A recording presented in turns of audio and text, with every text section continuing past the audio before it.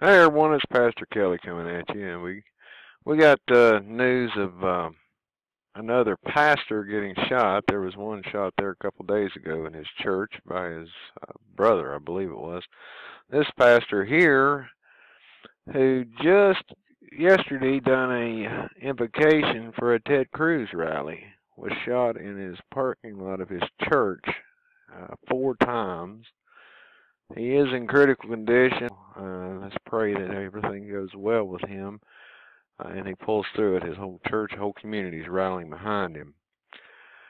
Reason I usually don't make these sort of videos, but the reason I'm making this one is it irony that he done this for Ted Cruz, or is it some sort of Trump supporter who got real mad because Cruz done a little bit better this weekend than expected?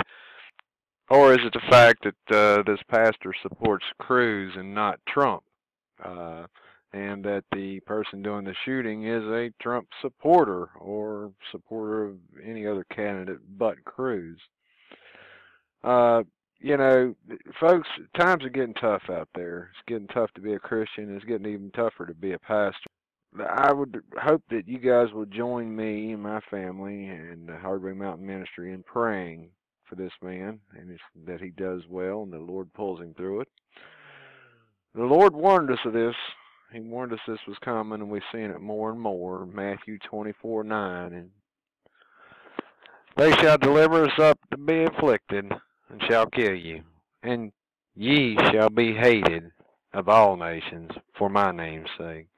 Now, I don't think there's any more dire warning in the Bible about being a Christian, do you?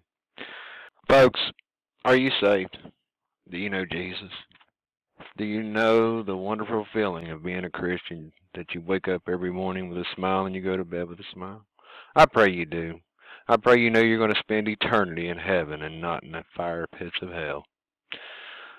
Think about it, because time is definitely getting short. Well, we love you. Jesus loved you more. Pray for us. We'll pray for you. Pastor Kelly is out of here.